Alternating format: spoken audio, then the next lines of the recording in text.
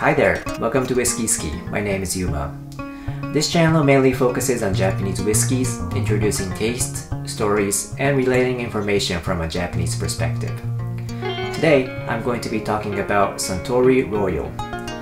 Royal is a blended whiskey, which is a regular lineup of Suntory's whiskeys. This is one of the whiskeys I love the most, and for me, this is my daily whiskey. I'll be going through its story, basic information, and also be sharing the taste. So let's dive in.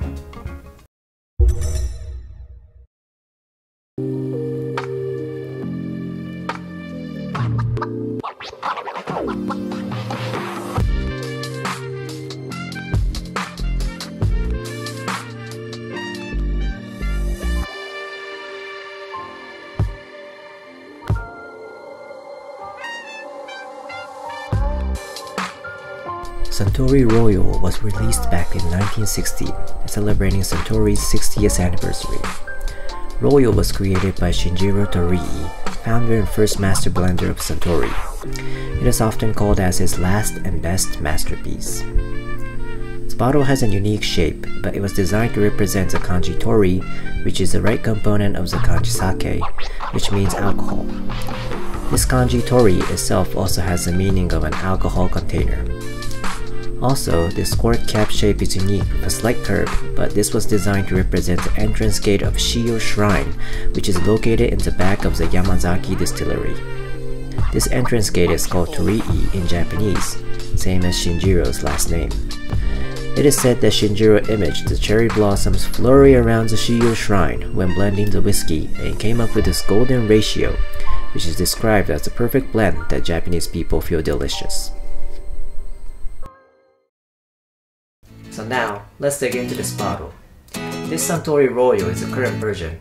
There were several versions in the past, and the taste has been changing, so let me talk about that in a different video and do some comparison. This is a blended whiskey from Suntory. It's in their regular lineup, and it's not rare at all, so it's not difficult to find. I got this one at a local liquor shop, but you can also find it at a supermarket. There are two types, the original bottle and the slim bottle. The original bottle contains 700 milliliters and the slim bottle contains 660 milliliters. It is said that this slim bottle was created mainly for bars because the original bottle has a unique shape and it takes up the shelf space. The retail prices are 4,290 Japanese yen for the original bottle and 3,729 Japanese yen for the slim bottle. It is 43% ABV, just the same as Yamazaki, Hakushu, and Hibiki. And it has no age statements. In the past, there were 12 years and 15 years age statements, but the current one does not have any age statements. The current back label does not have any description regarding what is blended, but the previous label says it is using punch and barrel Yamazaki and bamboo charcoal mellowed Hakushu as a key malt. Now let's try it out and see how it tastes. Now, the tasting. As highball is a major way to drink whiskeys in Japan, I will first drink it neat and then drink it as a highball. Let me talk about the drinking cultures in Japan in another video. Now let's get some of it poured.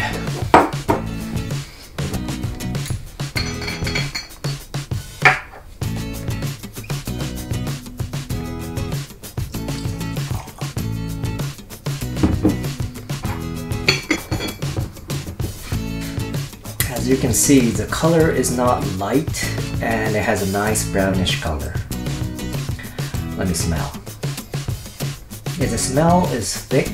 I see some vanilla and ripe fruits, banana, apple, and also raisin. I see some caramel, cinnamon, and chocolate.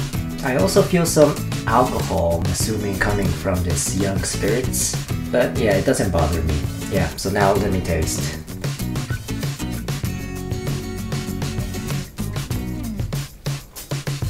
You first feel the sweetness in your mouth and then some alcohol tingling on your tongue and upper jaw.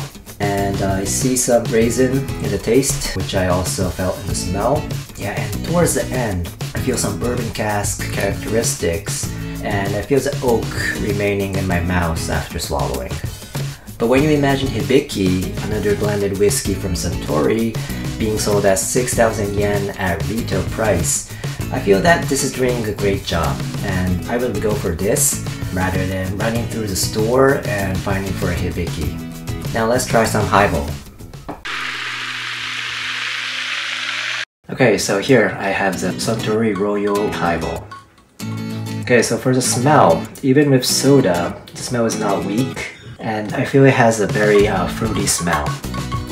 Yeah, the taste is rather round, and I feel the sweetness filling up my mouth, followed by some sherry flavor, and I think the aftertaste does not last so long, so the sweetness does not remain in your mouth.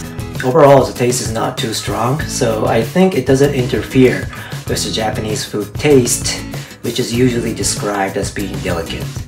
I think it also goes well with some oily dishes, and it's a great choice for drinking while eating.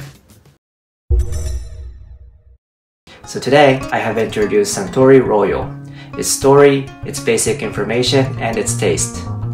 If you have a chance to visit Japan, give it a try and let me know how it was. If you have already tried Royal, also let me know how it was in the comment. So that's it for today. Thank you so much for watching. If you like this video, don't forget to give a like, leave a comment down below, and also subscribe. Hope to see you next time. Bye.